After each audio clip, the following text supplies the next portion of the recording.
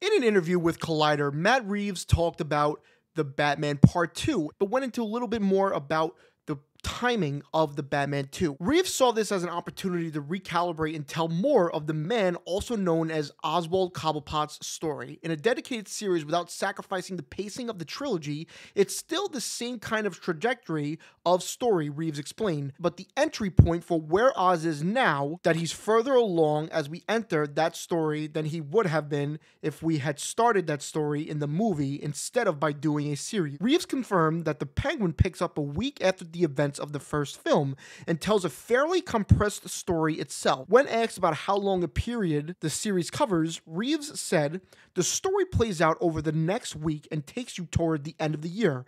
We don't play Christmas or New Year's, but we're getting there."